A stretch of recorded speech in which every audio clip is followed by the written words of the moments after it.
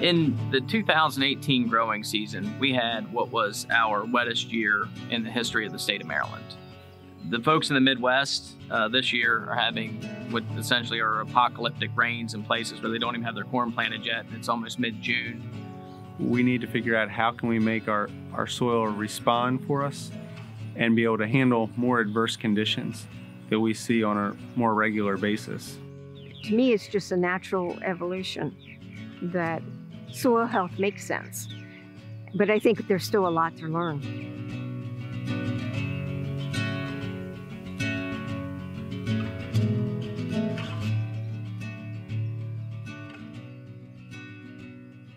Because you don't have a lot of people planting green, do you?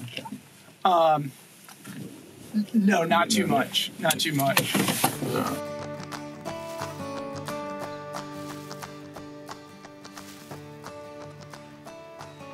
So we've been doing cover crops through the state program for probably over 20 years. I think they started around 1998, 1999.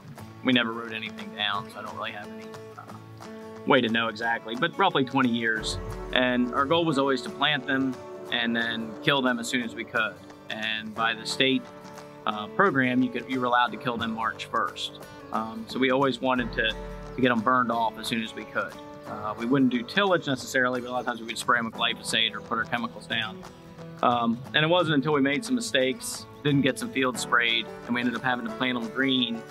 And that was when we really realized that it seemed like a much better way to go. But what we were learning is that if the soil was healthier, it planted better, we got more days to plant, and we were building resiliency in the soil, so when we got hurricanes and 5-inch rains, we were getting a lot less runoff. But the very strange or the peculiar part of planting green, or planting into a green field, is that it appears very highly varied. You look across it, and there's things that are different heights. There's cereal rye, there's flowers growing, there's crimson clover. But if you take your shovel and you dig into the soil, you find that underneath of all this stuff, the soil is actually much more consistent. So this field that looks wild, that looks out of control, that looks like we don't have control of, is actually much more consistent and monolithic and better crop growing conditions and seedling nursery than it is if it was all monolithic. We're trying to grow more and more cover crops, more biomass, and we feel like the more biomass we can accumulate within the cover crops and the crop, the more we're putting back into the soil. And at the same time, what we're doing is helping to mitigate climate change. So the purpose of the system was not to mitigate climate change, but the result of the system is one that does help mitigate climate change by sequestering carbon into the soil. So this is the perfect way to sequester carbon, which is photosynthesis. The problem is when you grow crops, you're only utilizing the sun several months out of the year. If you can grow cover crops, then all of a sudden we can start to get a year-round system of harvest of the sun. What we're trying to do here is figure out if we can actually start to overlap the crops. So when we have seedling crops, the cover crops are still growing, and then we kill them off in a way that as they're dying, the other crop is coming up, so that we're getting as much sunshine utilization as we can, therefore pulling as much carbon down through the root system of the plant, placing it into the soil, which is building our soil health, it's making the soil healthier, it's making it more resilient. And as long as we don't till that soil, that carbon is then secured in the soil.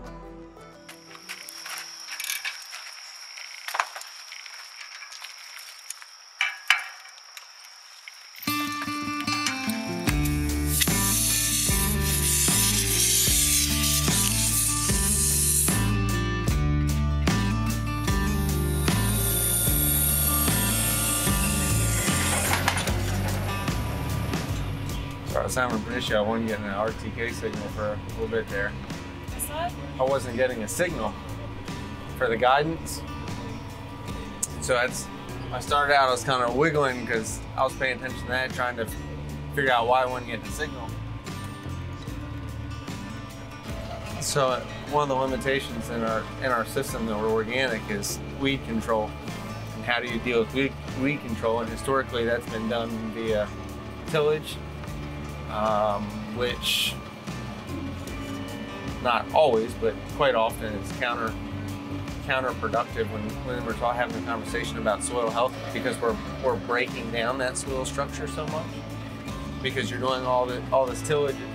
You know, the best could be somewhere between organic, somewhere between what trade does, but it's figuring out how do you get paid for that, because no farm is sustainable if it's not profitable. It doesn't matter how green your practices are, how much carbon you sequester, none of those things matter if you can't be profitable doing it.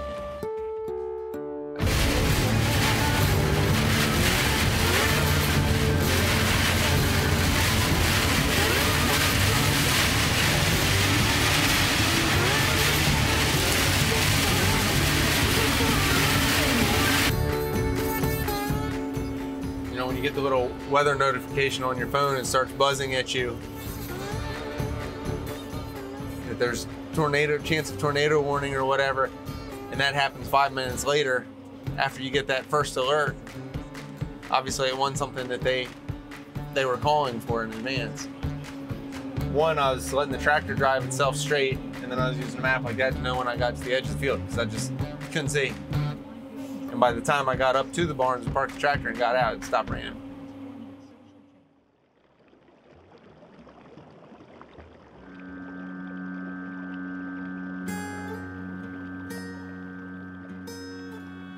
I was in 8th grade, he was in 10th. 55 years ago now or longer. We both were in 4-H, but in different clubs. So the first time I met him was him boarding the bus, and I was already on it. We dated on and off. Got married 72. Raised 3 children. I already knew a sister. I didn't know she had a brother. That jive with her story? Or you haven't asked her yet? I'm Laura Hill, and my husband Roland and I operate Deerfield Farm.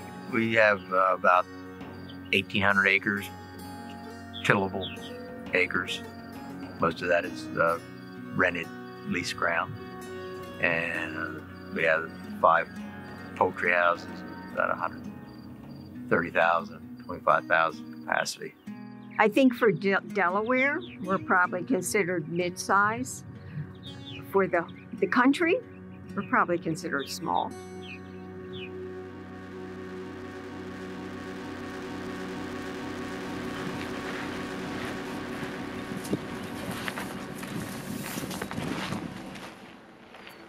I need to bring in the box, we call them box lids, the trays that go under there. And then we have big box lids that I need to put together. They will go down a center row in the brood chamber where we put extra feed for the chicks. And they'll stay down for about a week, 7 to 8 days.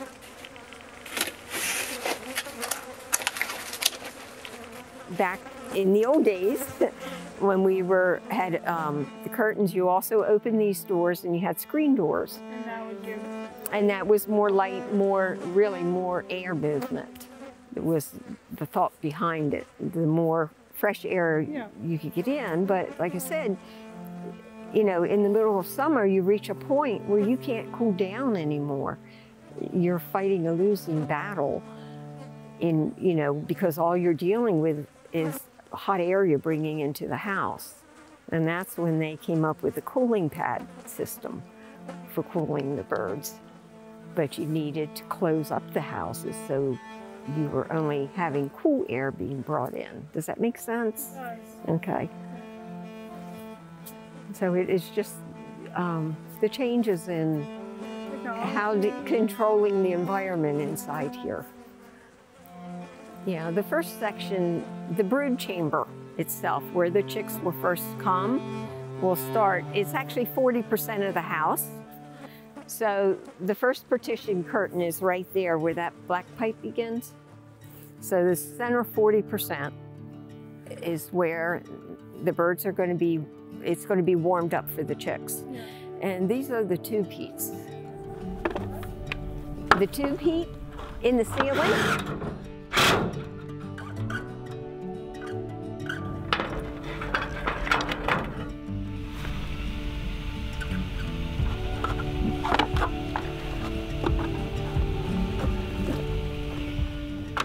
just making sure everything gets set up so that way when the feed starts running in, it'll fill to a certain level and everything works the way it's supposed to. That's what I'm working on right now.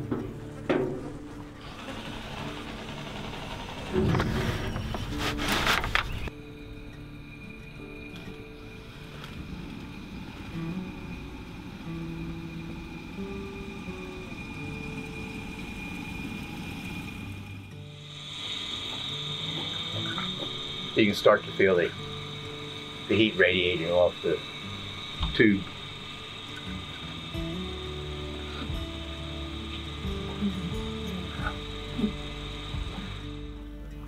Within a half a degree, really, they'll come on and go off as needed. Yeah, I'm guessing you might say it smells like burnt toast. So as contract growers, you know, with that whole process, the company really owns the chickens. We provide the management, the housing, and we control the manure. So that responsibility for handling it according to nutrient management regulations is on us. And all the litter or manure out of the poultry houses is used back on the farm here to grow crops, corn, soybeans, small grains, a few vegetables. Nutrient management plans are a guide for the farmers, and they make sense.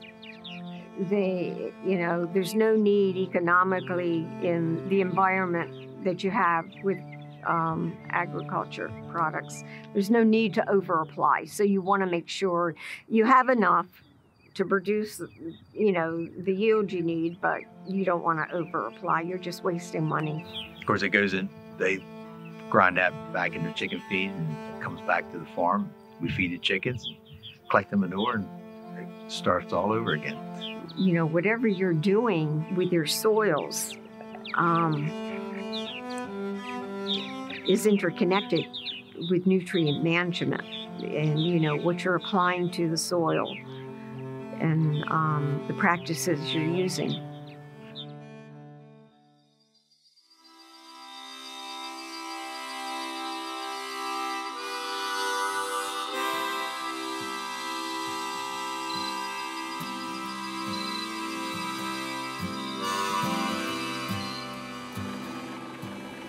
We like to say we never leave work. We can never just close the door and walk away for the day. There's always something to do. I mean, it's, I think it's more so a piece of not the difference between conventional and a pasture-based system, but just the difference in being a dairy farm versus a row crop farmer. We're a 600 cow organic dairy located on the eastern shore, right off the Chesapeake Bay. We farm about 1,400 acres, all certified organic. This is a balance of row crop acres and then pasture lands. We were actually approached to transition our dairy to certified organic because we had certified organic row crop acres, and that transition on row crop acres is 3 years.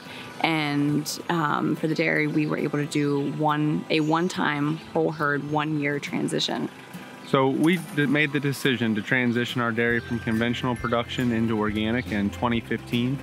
We actually started our transition in spring of 2016 and became certified in spring of 2017. We had a consultant come in and kind of look and just to be sure we did have enough acres that we could, and close enough proximity to the barns, that we could meet that grazing requirement, because we knew that was a big piece that was kind of the big piece to the organic that we needed to have in place, and having enough acres that were certified that could go into pasture to get us through transitioning the other acres into pastures.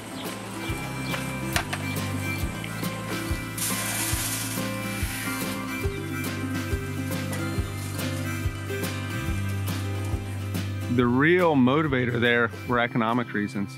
We had an opportunity to secure a higher milk price and a long-term contract for that milk, which was attractive, and it was in an area that we were comfortable in. We had been doing organic row crop production for over 20 years, and so this was sort of the next logical evolution of the business to transition the dairy as well. Now, when we signed our contract, the organic market was extremely short on milk, and they were looking they're actively looking for volume.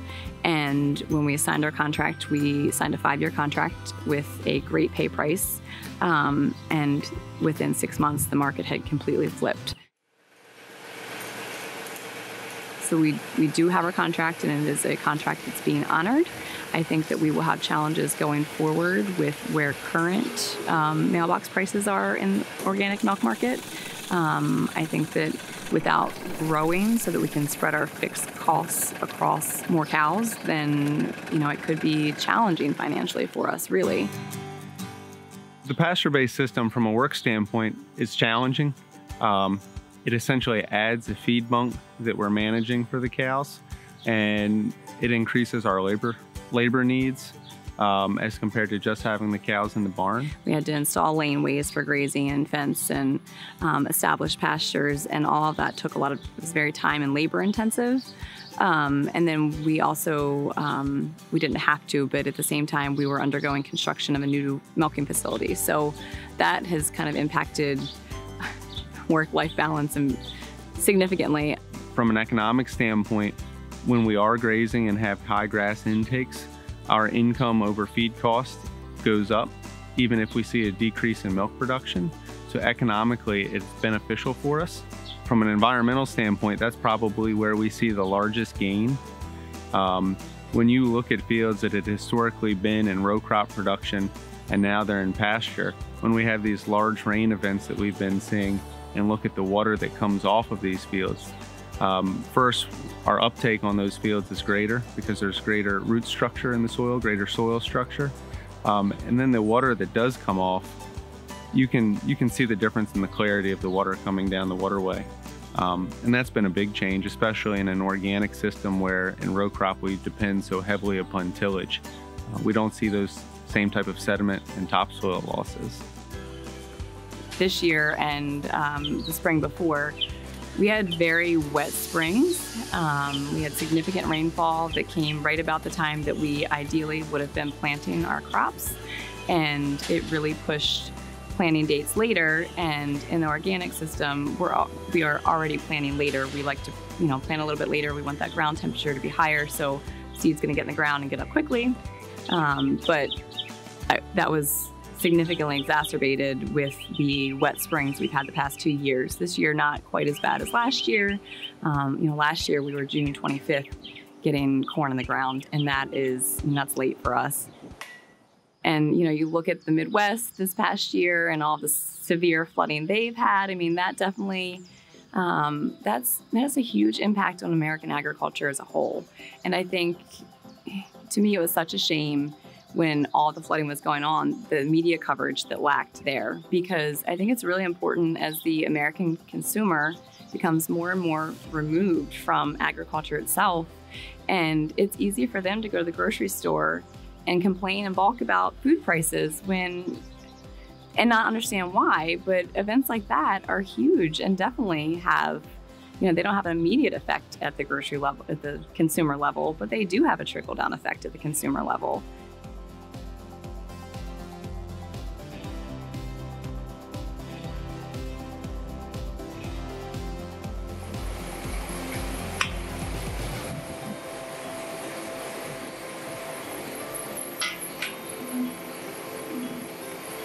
First roll. I have to play the knot with the apple.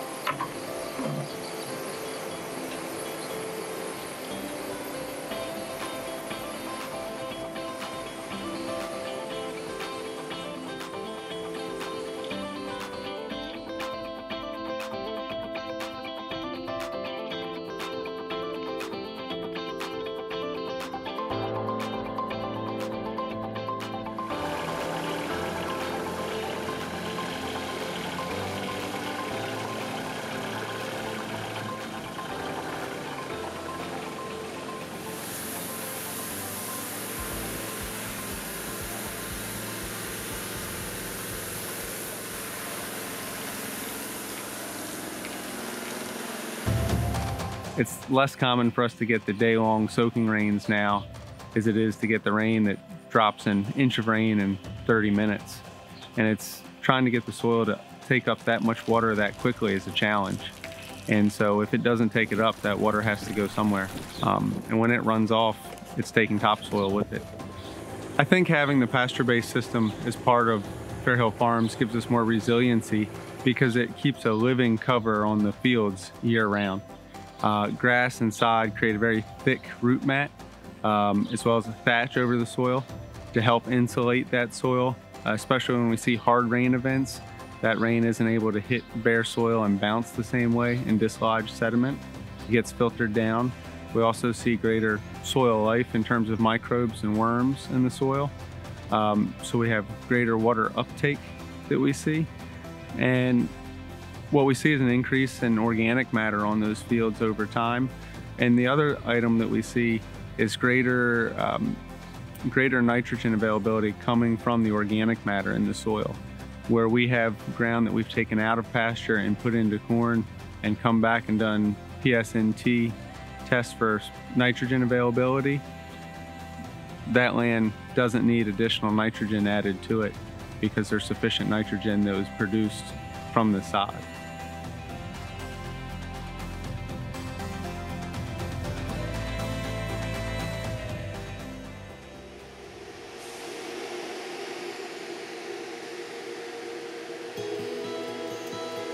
My name is Trey Hill.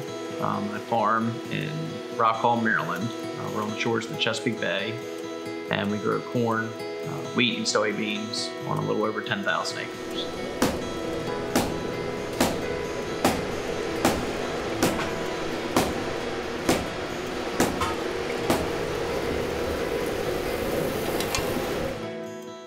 You know, I never dreamed that I could be part of, my initial thing with climate change was, upon doing the research, what can I do to mitigate my impact on the climate? We put in solar, we run newer equipment, so we've got Tier 4 engines and this sort of thing. We're trying to burn less fuel, financial and everything. We're trying to turn less ground, but I didn't think of, or I never knew that, plants growing in a field sequester carbon and put them into the soil. It just was not something that was in my education, I guess you call it. I don't know. It just never crossed our mind. So as we learned more about it, and we realized what we were doing was climate smart, now it's part of our management strategy. Now it's how do we maximize that? How do we, make it better? How do we improve it so it's financial, agronomic, environmental, and climate are kind of go into all of our decision making. Not all of it's great. There's things where we burn more propane than we probably would have to because we put our crops in, or a tractor burns more fuel than maybe it needs to, or whatever. We're always trying to improve it, but it's only recently become part of our decision-making process. And I think as more there's lots of farmers that agree with me or that are doing similar things. But I think as that becomes more prevalent, then hopefully there will be a natural transition. Whether or not that occurs, I don't know. Climate change is kind of a weird thing because it has political connotations as well, which make it difficult because you have farmers that are by nature a very conservative group. Rural communities throughout the world tend to be more conservative, whereas the folks in the cities tend to be more liberal. And that makes it much more difficult to talk about certain topics because of that.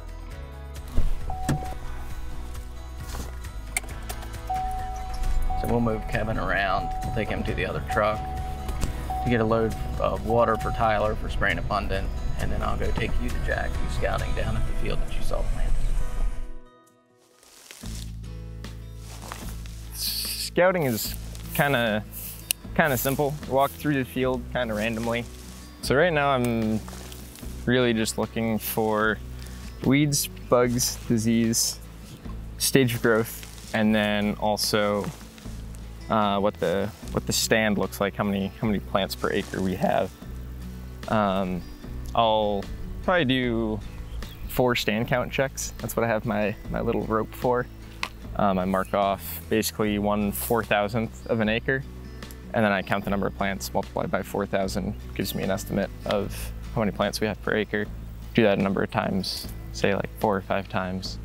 Take the average, it gives us a pretty decent estimate of what the field actually has in it. Cover crops make it a little more difficult to scout sometimes, because if I didn't have any of this brown stuff here, I could just look out and I could see, oh, there's a little yellow patch there, there's a little yellow patch there, there's a little brown patch there, something is off there. But here I have to do a bit more zigging and zagging across the field to make sure that I actually see pretty much everything. And it's a little hard to do that if it's 95 degrees out and you're looking at a 500-acre field. I think yesterday I drank about 1.5 gallons of water. But then I can usually get through about 250 acres in like an hour and 15, something like that. That's kind of my goal. It takes a lot of walking fast and yeah. Yeah. Trey also likes a lot of pictures. Unfortunately, usually he only gets bad stuff from me. I'll say, oh, we've got weeds here, we've got disease here, this is what it looks like, this is how big of an area it's affecting. This is Johnson grass. It looks a lot like corn. It's not. But it's really hard to kill. It's a pain. So we're doing a lot of research to figure out how we can grow the cover crop and the commodity crop simultaneously. And there's a fine line between where they become competitors versus complements. So on several fields, we'll pass that line this year. And what we're trying to do is plant early. So we're planting in April. And then we didn't spray, like for example, here at the home farm, we planted, I think, April 2nd and sprayed May 5th. So we went 5 weeks with the cover crops thriving with the little beans in it. Now I think that was probably a little too far. But what we're then doing is trying to do the research to figure out what's going on in the field and why it's going on.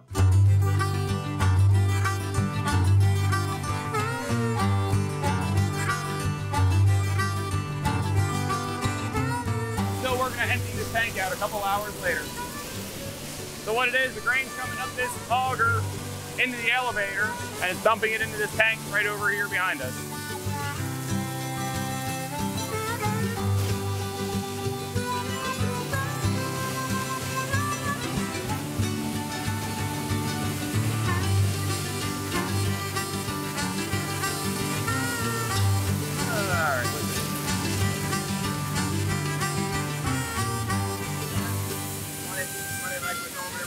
Yeah. Okay, because I know Dave had to turn the fans on last time. Okay. Yeah, we'll see what happens. Hopefully it stays running. It just depends on if we get pods that come break free from the walls, just stop it again. We'll have to turn the fans on. When we turn the fans on, it pushes them down in the hole and comes out the auger. Okay. So, okay. All right. Just let me know if you need help with it. Okay. All right. We're almost ready. We all walk fast around here.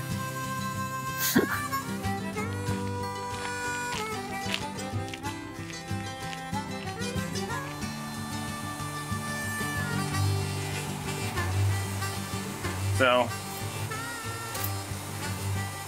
this lets us know our volume that we're getting out of the fields.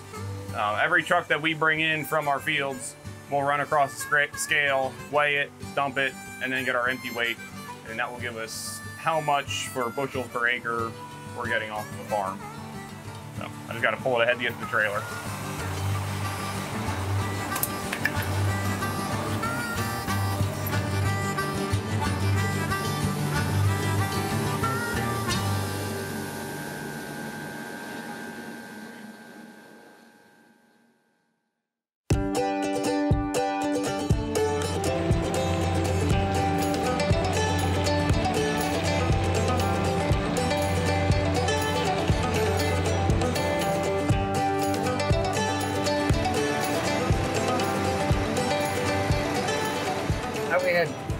Actually, my brother and I's farm, it did about like it did last year, as far as yield-wise, but we had some issues in some of the other fields, and the yield wasn't nearly as good as it was last year. But I think it was more stuff that Mother Nature threw at us than anything else. So it's. What do you mean by that? Just the weather. It was cold and wet, and it just. The wrong time. Yeah, so it really hurt the yield on it, quality. So every year is different.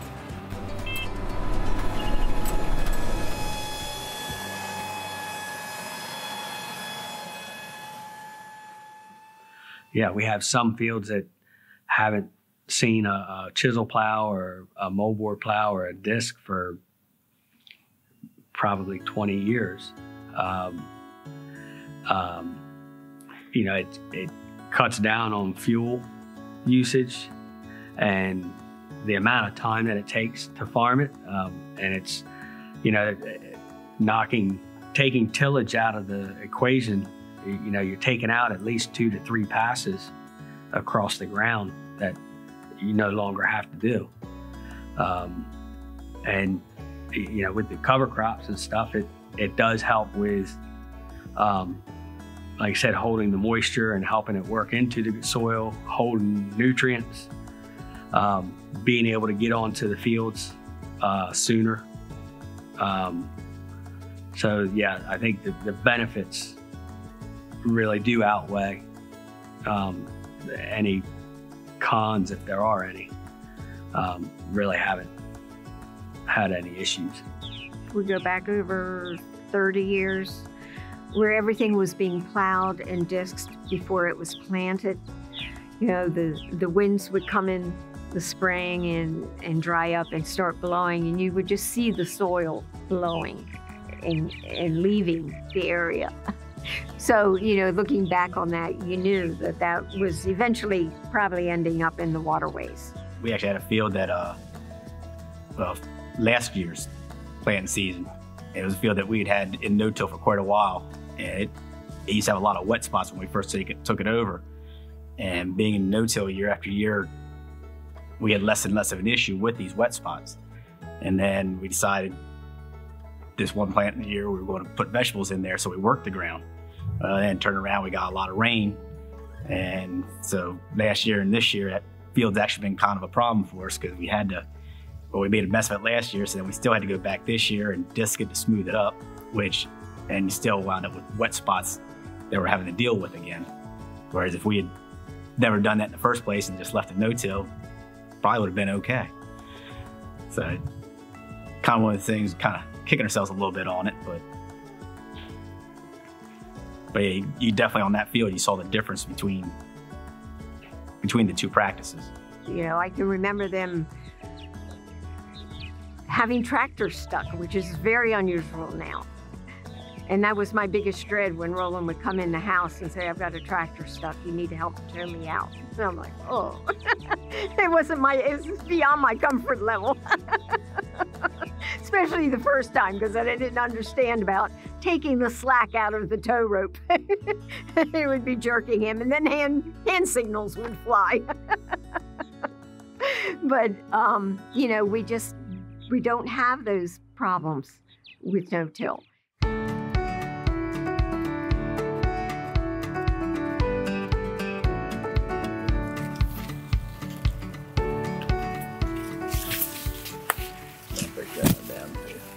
There's your tassel and the little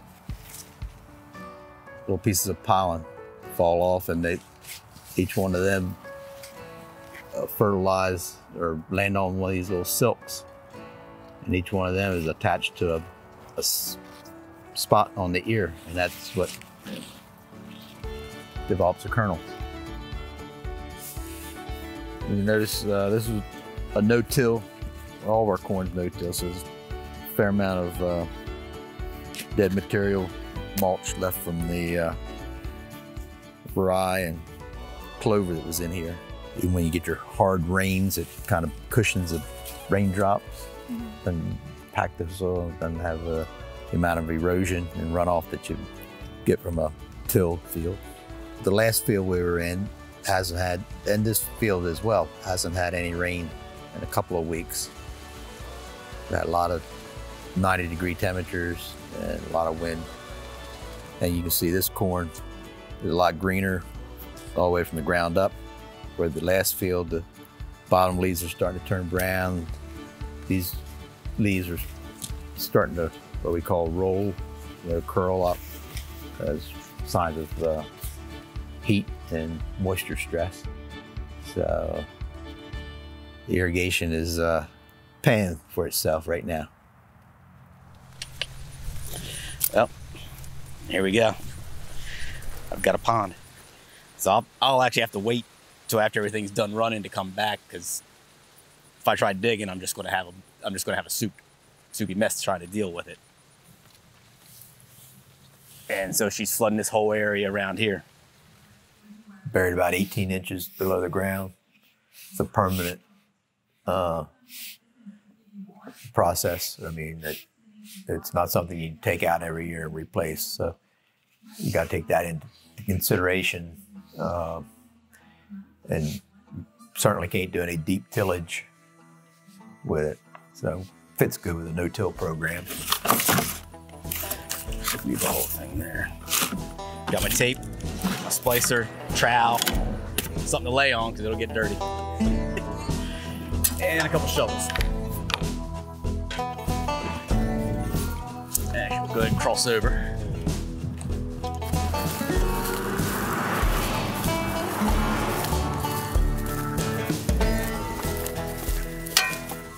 I've had some fields where people see all the flags and they wonder if the land's for sale because it's survey marks. It's like, nah, so I just got foxholes marked. Oh, that's gonna be fun. I've actually got a groundhog in there. Yeah, he ducked down over there. Of course, it's kind of out of sight, out of mind. There are some issues, rodents or groundhogs or fox will burrow down and chew holes in the tape. So I'll start with this one and see what we get to.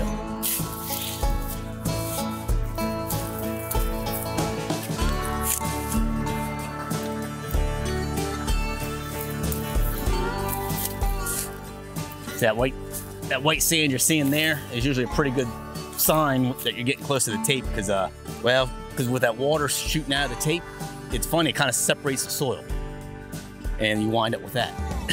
I mean, you have to talk to a soil expert on what exactly is going on, but somehow it kind of separates it to where it's more of like a sandiness coming out of that spot.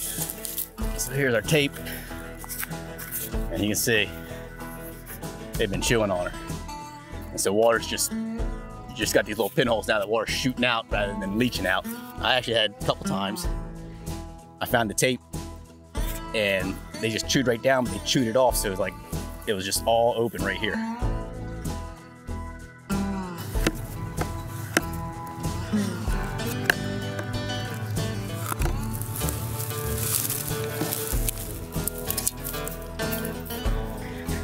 Okay, so that was number one. Number two could be a little more fun.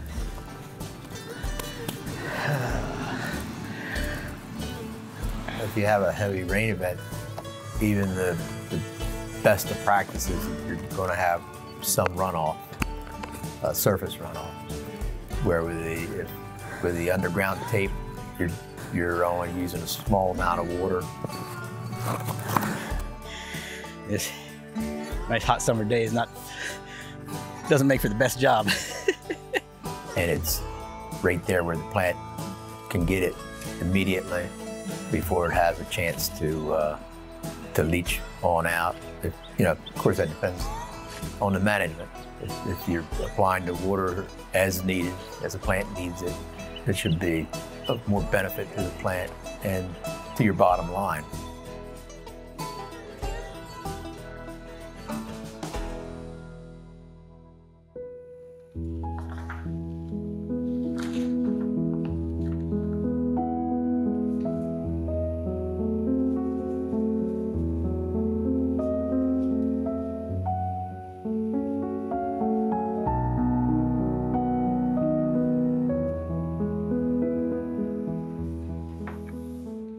This is our farm here where Jared was working. Okay. And this is where he was probably pointing out the field that butts our property here. And then this is a road that comes back to our house here, Webb's Landing. Our house is probably sitting here. And this is the Robinsonville Road, the main road. and all this is be developed. I'm just curious as how then our chicken house is 50 feet off the property line. So I guess they have. Of course, I don't know how far our chicken houses are. Well, I thought when we built this. Well, yeah, but I mean, they're probably up. I don't know how far up this line is where they start. Yeah. Their grandfathered in. Yeah. That who is? We would be grandfathered. Oh, I know that, but I'm thinking from their perspective, making sure that they had enough setback. You have all afternoon to prepare your statement. I'm not preparing statement. Well, no, yeah, no, wait a minute now. Laura D. Hill, trustee, land zone. Of course, I thought that was your property on that end. I thought I had the house. I guess this one is Deerfield Farm Inc. over here. Yeah, that's you, dear. Yeah, I'm not sure how you got that. I don't remember signing that paper. When we did a state planning, the object was to put different holdings in different baskets. So my trust actually is a house in this 3 acres. You get the chicken houses. I think I would choose the house too. Yeah.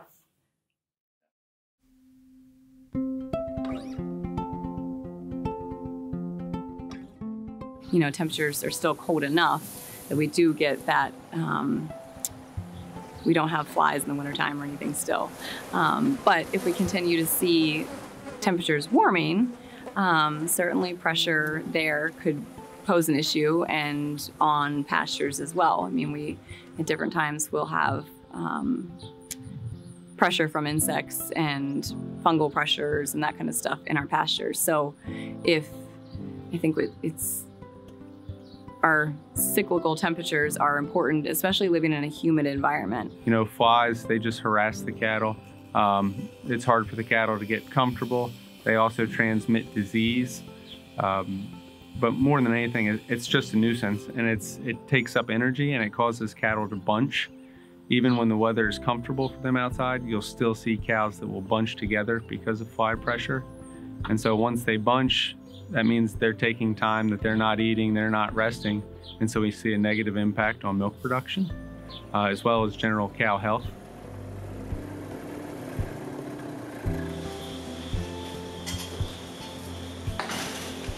So we have pedometers or Fitbits on the front legs of all the milking cows. Those are the ID system for the cows when they enter the milking parlor. That allows the parlor to ID which cow's milking and assign a milk weight to it. And then it's taking the information that it pulls off that chip in terms of steps per hour for activity, lying bouts, and it plugs those numbers into algorithms. And from there, the system in the parlor is able to sort cows that it thinks are in estrus, or from a health standpoint, it allows the guys in the barn to pick up cows that she's not evidently sick yet, but we're catching her a day or two earlier. And that's a big advantage in terms of when you look at the outcome for that cow.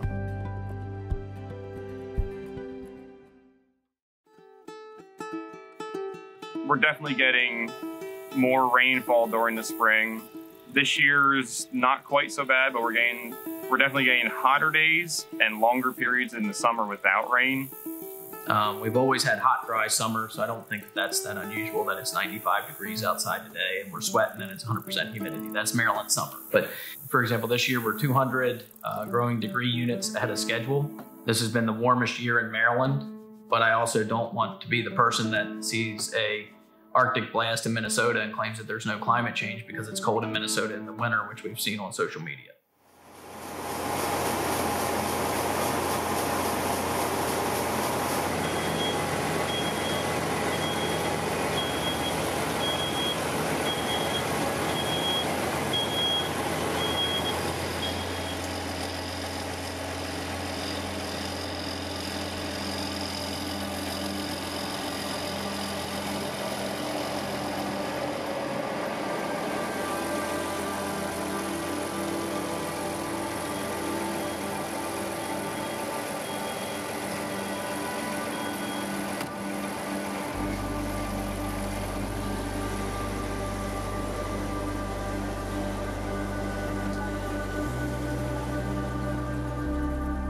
I've lived on the Chesapeake Bay my whole life. And I've seen when we used to work ground, some of our farms really had drained well, and you see a lot of erosion on those farms. And then we have a lot of low ground and everything that we used to have to try to drain to get it out. But, you know, all that soil disappears. It goes somewhere and it's got to go in the bay. And since we've started going green, you see less of it. In this general area, we've been getting fiercer rainstorms that dump more water at one single time than being stretched out over a couple days period. So it's larger amounts of rainfall on a shorter amount of time. So I wouldn't say it's more rainfall in general. It's just more at one time compared to being stretched out with smaller amounts of rain. The weather's turned more severe at times, you know, most of the time. We don't have a normal rain or normal summer without having big storms, wet storms and that kind of stuff. But we do now. And the Midwest is really saying it. I mean, I know we probably didn't hear as much about it in the past because of the telephones and the communications, but it's really gotten a lot worse, I think, and more severe. Being able to plant green and then having all those roots that are down the ground, you have the capillaries inside the soil are just soaking a lot of that moisture up, where with conventional, a lot of it's just running off. When you do have erosion out of some of our fields, it's not that brown water, dirty water. I mean, it's more clear. If you look at a field that was just freshly worked up, planted, it's gonna be brown and muddy and everything else. So, I don't know. I just like what we're doing. That's it. That's not bad. That's it. That's good. You done? Done yes, with me? I'm done with you. Thank you, John. And go back to do stuff now? Yeah. You can go back to your combine. Yeah.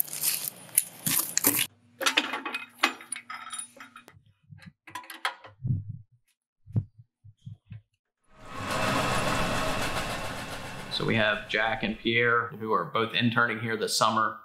They're pulling soil samples, tissue samples, and biomass samples of the cover crop. So the soil samples are showing the nutrient availability. We've had a couple nice surprises there. Tissue analysis to see if the corn crop has the adequate nutrients in the leaves, which is commonplace in farming for micronutrients and different things, or late add-ins, but we're doing it to compare where we planted green into really high stuff and let the crops grow together versus where we sprayed it off and planted it brown. It's not so much an experiment as it is just a calculation. So because essentially the cover crop has, just by growing, has taken up some of the nutrients that were in the soil and is storing them in its plant matter. And so what we're trying to figure out is how much or how many nutrients are still bound just in the very surface of the soil in the cover crop, to try to figure out how much it's storing and when we get those nutrients back when they decompose.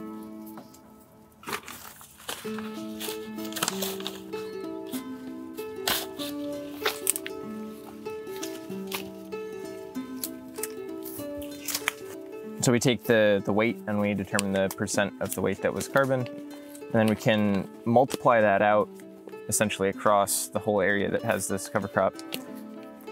And from that we can sort of determine the number of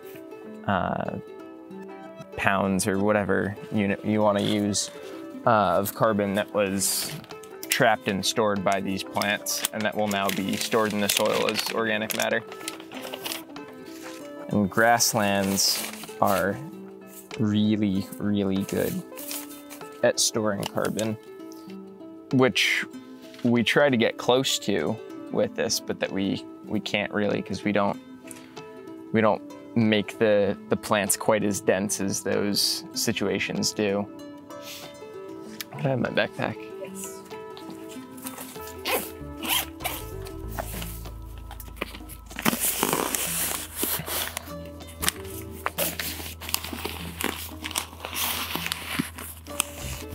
Oh, these samples are big.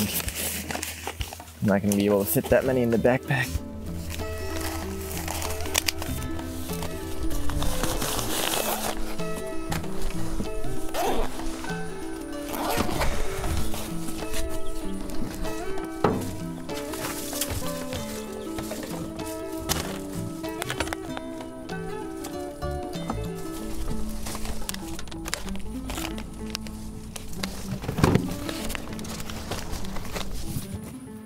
It's just before, so the no cover crop area, we're in it right now, I think.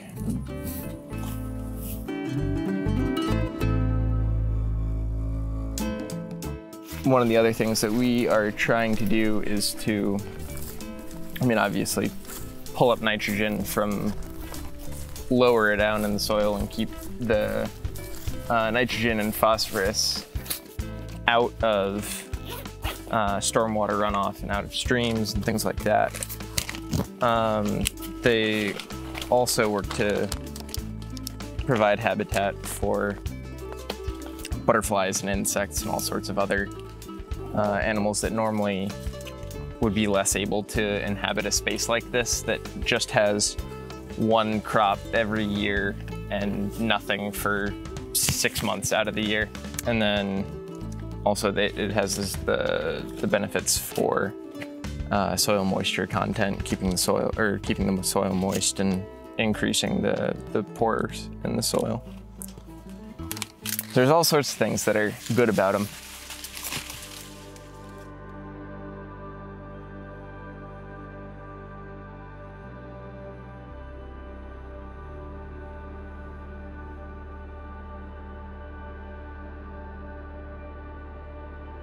There's a lot of things we don't know. We know that cover crops, no-till, high biomass accumulation makes healthier soils. We know that that environment should create higher yields. Should, but it doesn't always. That's part of the learning curve. I think the other part of the learning curve, I think because it's in its infancy, we needed technology to be able to farm this way. I mean, there's a reason why mankind never farmed no-till with cover crops, growing commodity crops through the dawn of time. If it was that easy, we would have already had that system in place 1,000 years ago. People with horses, when it was 100 degrees out, did not want to be out plowing any more than they do today.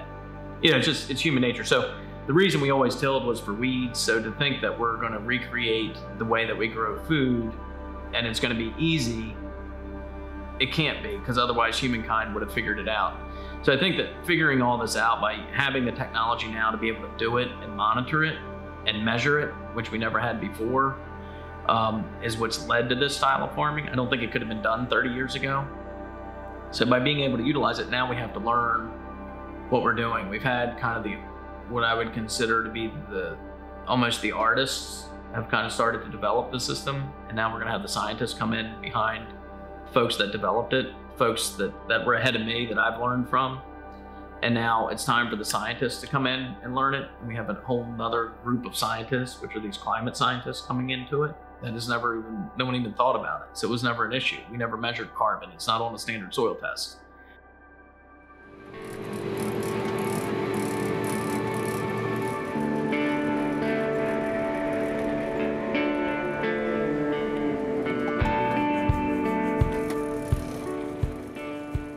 Without the land, without our resources, you know, where are we as a farmer? So we're always looking at what we can do to better ourselves and how we can improve. You're able to be carbon neutral and you're able to have that data to share.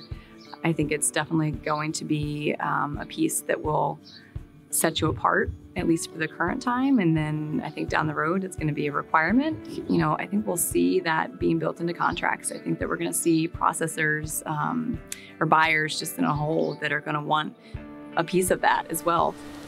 When we look at carbon footprint, even within the dairy industry, with organic dairies, with conventional dairies, grass-based dairies, or confinement dairies, it's not easy to get a handle on carbon footprint for one type of operation, because even between operations that are of the same style, there's so many variables in dairy. They can make that carbon footprint look so different from one dairy to the next. And I think that's what our processor is also saying is, and part of the reason they're going through the trouble to collect carbon footprint data from operations is to see what the range is, where herds fall. It's not a cut and dry industry. It's not. They're not factories where you can turn off and on switches and pull levers to make everything change on a dime. We're working with biological systems.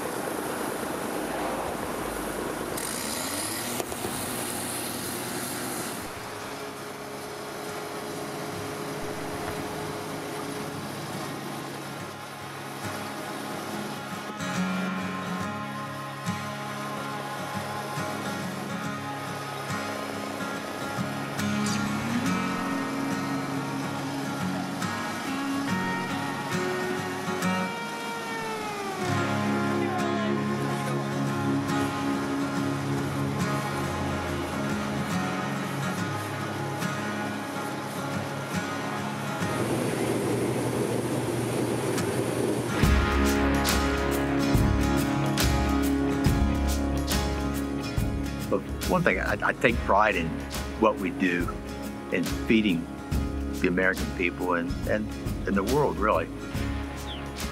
And probably the majority of the American people really take for granted that, where their food comes from. You know, they go to the supermarket and buy a can of beans or go to McDonald's and get their hamburger. They don't know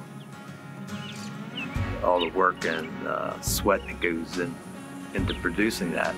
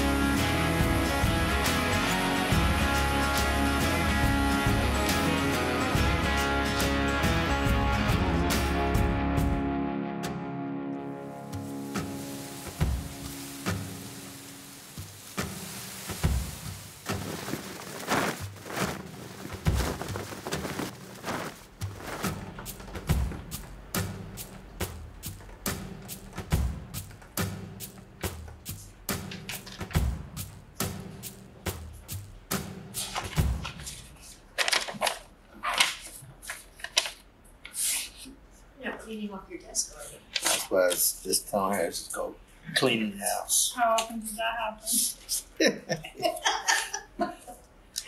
Not often enough, huh, dear? Drives her crazy. I can relate. All this extra rain we've been getting has been just as devastating in areas, that have been really hard hit with it. And especially on the western side of the county. I think they have, if we're getting 5 or 6 inches, it seems like they're getting 8 or 9 inches when there's a really heavy rain event. Some of the rain events are more intense, shorter duration, but same way with the heat. Seems like you have some pretty warm spells or hot spells. Sometimes I think that's a function of age. You don't tolerate the heat like I used to. It does seem like some of it has kind of changed. If anything, I kind of think it always seems sometimes that spring doesn't seem to last quite as long as it used to. It does, winter seems to have creeped into a little longer, and then summer hits. I think we've definitely been in a cycle with milder winters, but yet we still, every once in a while, get one of those really strong snowstorms. It seems like we go through periods, the last few years, we've had a lot of rain. Now we just came off a dry spell, which is normal, but you know, I can remember when we've had dry spells that lasted for almost a couple months, and you would lose the crops. I just remember growing up in high school that, you know, in the fall you went to a football game or after school sports, it was always chilly and cold, and now it's, you rarely ever bring out the sweatshirt until, you know, late October.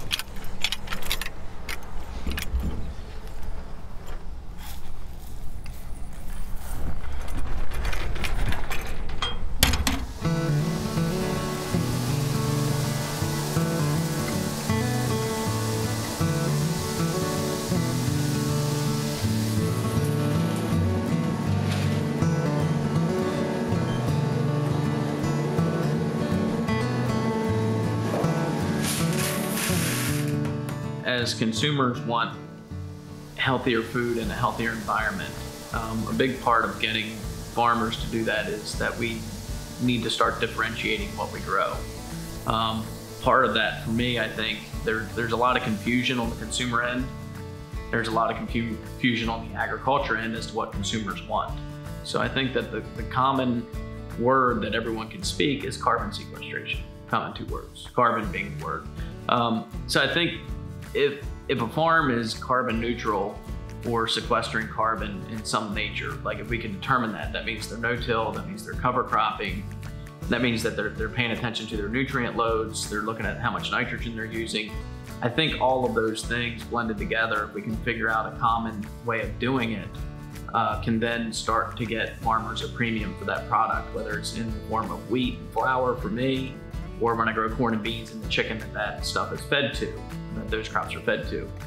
On top of that, I think if we can get a carbon market where folks are trying to offset carbon, hopefully that will help pay for some activities that I'm doing. Some of the things I'm doing to make me better. Not just make me better, but also offer financial incentive for other farmers to farm the same way. There's times that it doesn't necessarily cost more to farm this way, but it requires different equipment. It requires a lot of time, it requires a lot of effort, and sometimes you don't get as high a yield. Sometimes you get better yields, hopefully all the time, but sometimes in the case of corn, you know, due to different pests and different things, it takes a little while to learn it.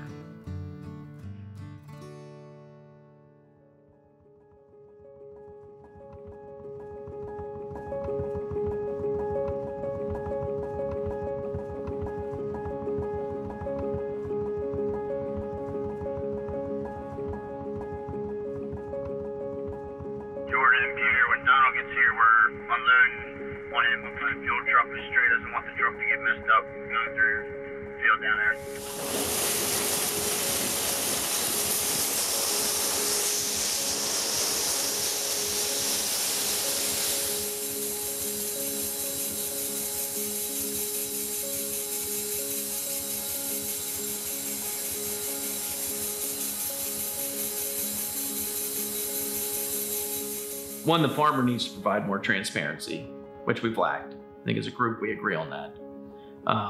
So I think as we build transparency into it, which I think that's where the carbon markets and everything else go, because I'm gonna have to be transparent in order for someone to buy a carbon credit from me. And I think that transparency can then build into the consumer end of it. So as I become more transparent, it's going to be up to the consumer to be more responsible in their purchases. It's no longer going to be organic, non-organic. It's going to be organic, but here's your carbon footprint of your organic. It's far greater, possibly far greater than what I'm producing as a large scale producer, selling my corn to a large scale chicken company that's all of a sudden producing chicken that's much lower in carbon. Which one's the better product?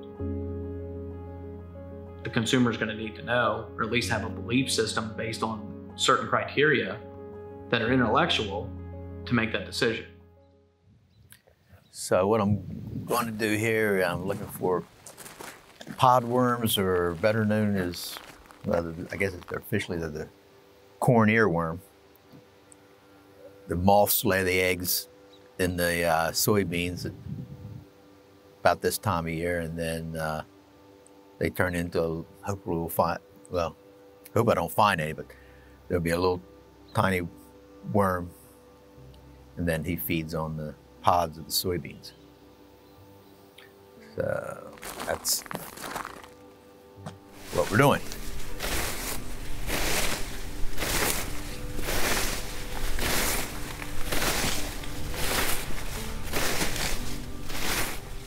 Got 15 swipes, and then you count how many worms you have, and if you have like 3 or 4, that's considered a threshold where you might want to consider spray.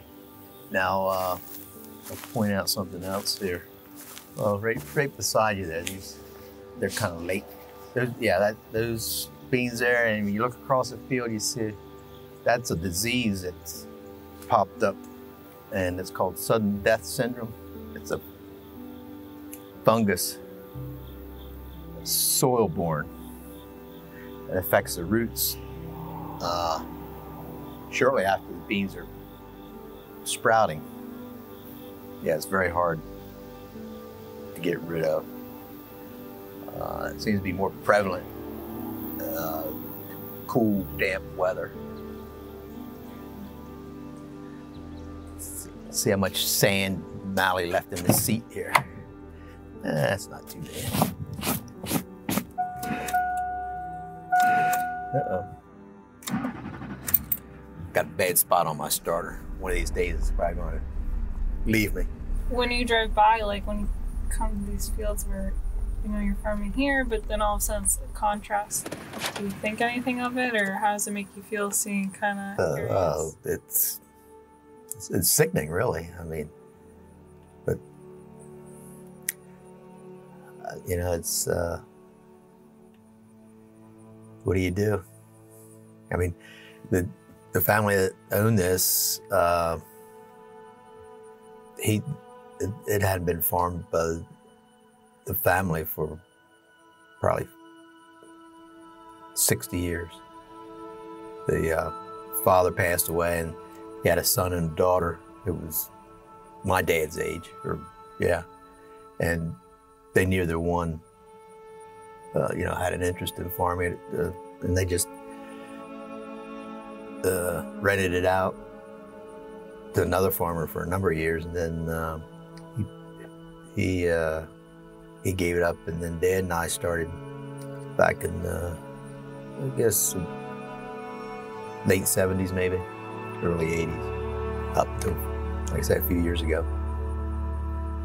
But it's just one of those deals where the family was removed from the farm, and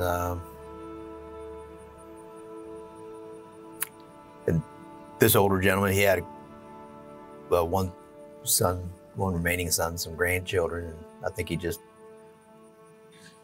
thought was to sell it and divide it up among the children and be done with it. And they none had interest at all in it. So that's what's happened to most of the development around here. It's very few active farmers have sold their ground. It's mostly farms that's been rented out to somebody like myself for a number of years, and the family just can get a better return on their money.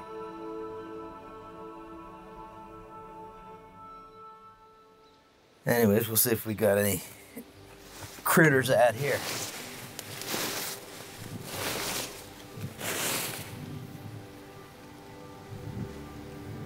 Uh-oh, there we go. We got a corn earworm there. Yeah, he curls up kind of ball a lot of times. Get off there.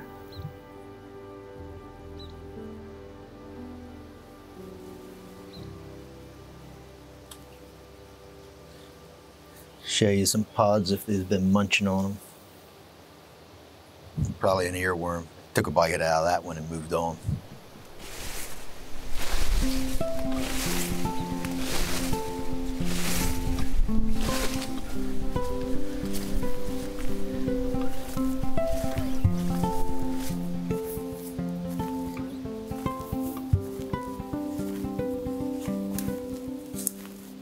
But at what point do you tell a person you can't do this with your property or your inheritance?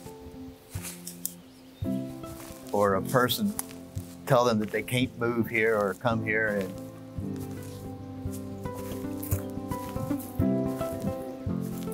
and live? I think there might have been 4, if that's, well, yeah, all total. 5, I guess, which I have to keep an eye on it. Let's see.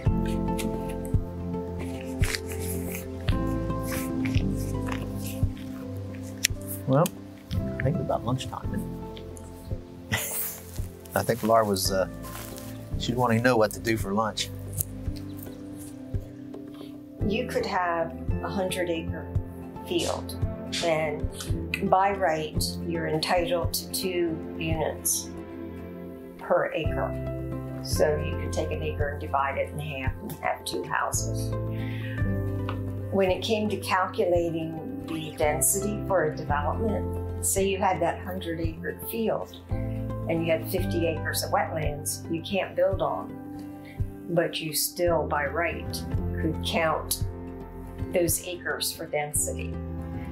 So even though you only had 50 acres you could build on, you could put all 200 units on that 50 acres. You know, first of all, if you're a landowner, it's good because you're not losing that equity. You'll hear some developers say, well, you know, if we concentrate development in certain areas, it'll do away with sprawl and better use of the land, you know. But it doesn't, in reality, it doesn't happen because if somebody way out here wants to sell, that's the right, they're the owner, you know, and if people want to live there and want to buy there, you know, that seems to be more of the reality. So land use is a really sticky issue. It has been for Sussex County for sure.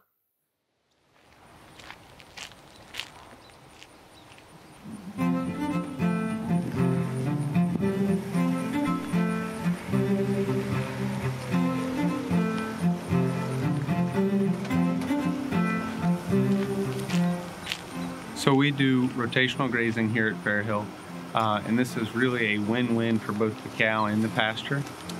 Even though our production has decreased about 30% from being a conventional dairy. It's a win for the cow because every time she goes out, she is going to new pasture and stimulates intake on her end. And we do attribute that to the grazing aspect of it, and not just the intake from grazing, but the cows walking like to and from pasture. That is less energy to go towards milk production. From the pasture standpoint, it's even a bigger win for us because it allows us to go in, harvest a section of pasture, and then get off of that section and give that plant time to recover. If we do continuous grazing, those cows have preferred species of grasses that they want to eat, and so they'll keep going back to those same plants every time there's just a little bit of new regrowth and biting them off, and ultimately they're burning up root reserves on those plants.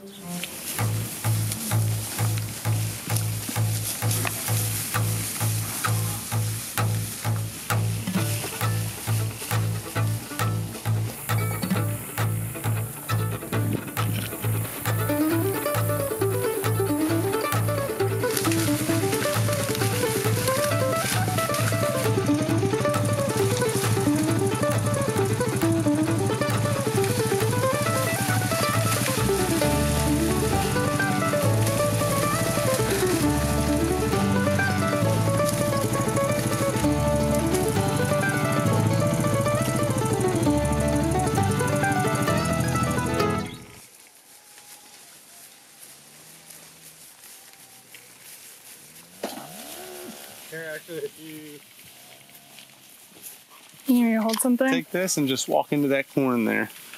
Straight over.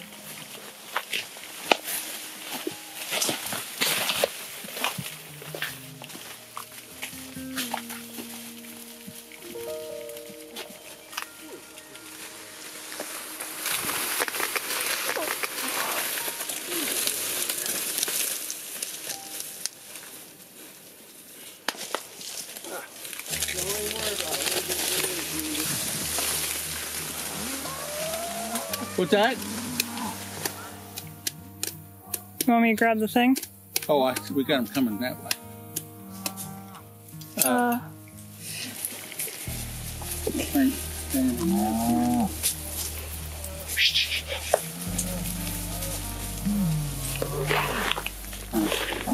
We're going to reverse this. I hope. I don't know if I can do that. Here.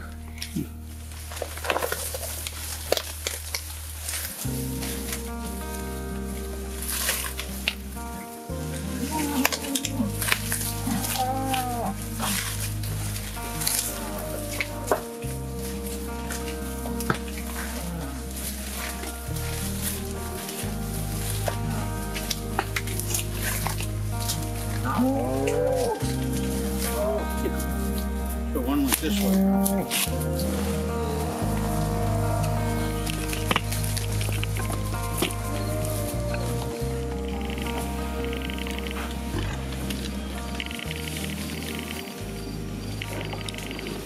This is why people want to keep them in barns. The funny part is, so when you look at organic and these other things with people that are very pro,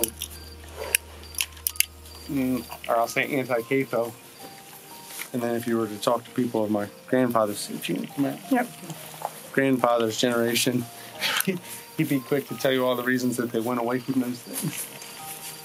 This being one of them. You know, the tough part about electric fences are they are not a barrier fence. It's only, electric fences are only a deterrent, so they're only a deterrent if they've got good current on them. That's the kind of reason when you talk to even a lot of guys that farm, that's why they don't want cows. Because who wants to do this on Saturday night?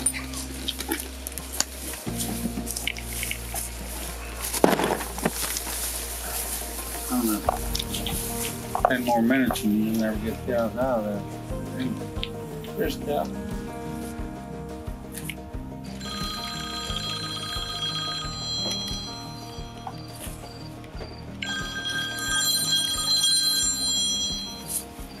Hello. Sí. Dejar vacas ahorita yo trabajar con una vaca de 6 afuera maíz. Afuera, campo. Problema grande. Dejar.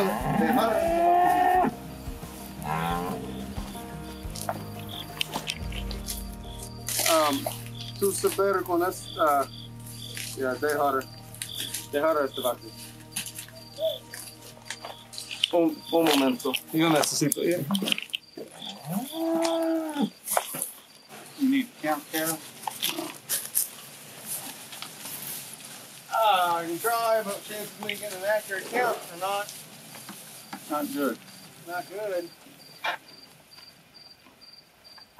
Well, do I need to shorten this rope, or are we going to let Kara hold it all night? No, she's got potential on it. Okay. Not gonna do me any good. 174, 175.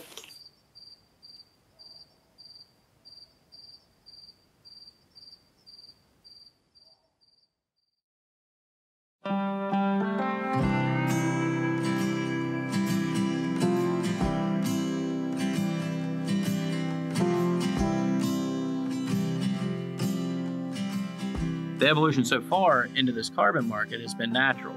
But what they're talking about is then, all right, Trey, if we're gonna sell in private to another company, you need to open your farm up again to be transparent.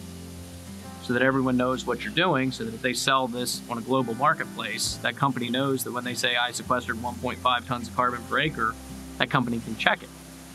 Well, how are they going to check it? A third-party verifier, but you got 365 days. Who's to say I'm not going to plow? But now with technology, we can use satellite imagery, right? There's a picture of my field taken every day that it's sunny. It shows the vegetative growth. We can calibrate that to biomass accumulation, so then we can correlate that to how much carbon's actually sequestered based on the cover crop or the crop. So we've got that. So then they're like, okay, well, we need to put it in a blockchain. Blockchain is essentially a spreadsheet or a book that can't be altered. Okay, but it's in the cloud, and you get paid with cryptocurrency, but we won't go there because I don't understand it. But so my thought process was, okay, so we've got complete transparency in my production cycle. We're showing the carbon cycle of the crop cycle. We're showing that we're net positive on carbon sequestration. And to me, if you're carbon neutral or positive carbon in the growth of your crops, then you're probably doing a good job with the ecology surrounding your crops, because it means you had living roots all year long. It means that you built resiliency in your soil and you didn't do tillage, which are all the primary components of soil health and soil resiliency. So now all of a sudden we have a great story to tell. So it's a large scale farm, but with a good story that I think eventually, this is down the road, you'll be able to see that the chicken was fed the corn from my farm, and you'll be able to see the chicken farm. Maybe it's the hills that you interviewed earlier.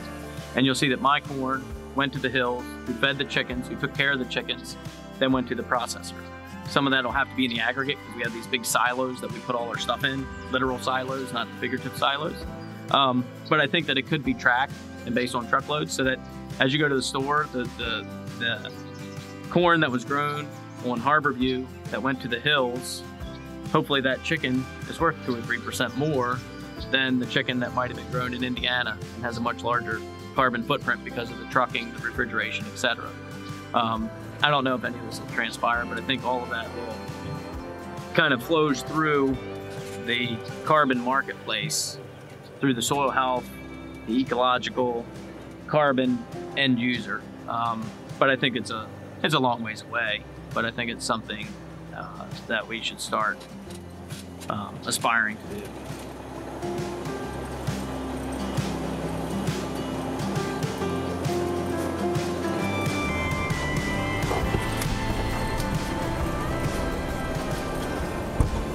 That's the ride. Thank you. You're welcome.